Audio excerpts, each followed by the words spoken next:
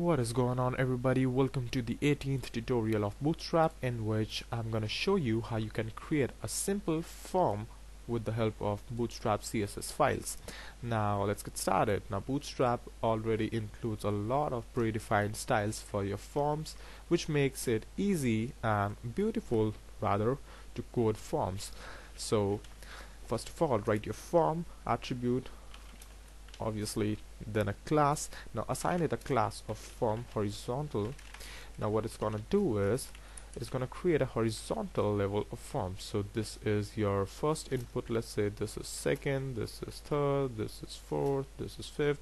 So by default what happens is if you type two inputs and just leave them, they will just kinda stack up in a single line, but the form horizontal kind of creates a horizontal layout for your forms.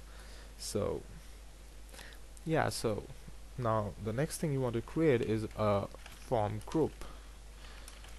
Now this would just create a simple container for your, you can say, a single input type, so that you can just keep all the labels which would you use for your input and your just anything you want, a help text in place.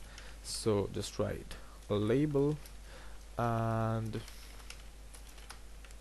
inside this let's just write your name, and with this label I'm gonna write an input of class form control. Now this is a predefined class in Bootstrap, and I'm just gonna show you that as well in a while, and just add this as a text,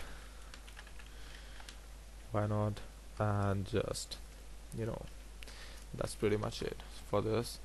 And we can add another field here, your email address, and you can change that to email if you want to, doesn't make any difference.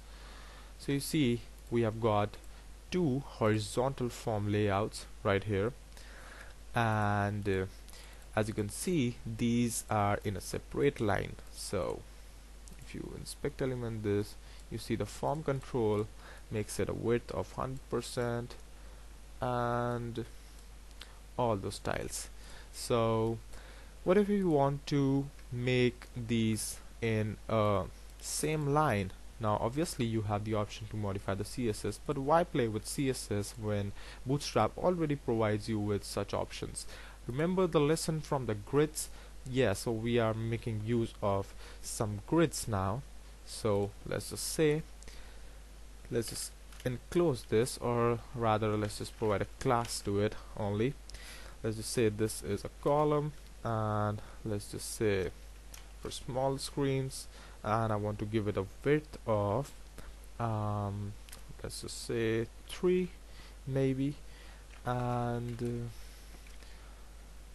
for this input we have to enclose this in a div, because this input is already having a width of 100% with this, so we can't play around with that. And inside this div what I'm gonna do is I'm just gonna write call sm and 9, obviously, because these two should sum up to 12.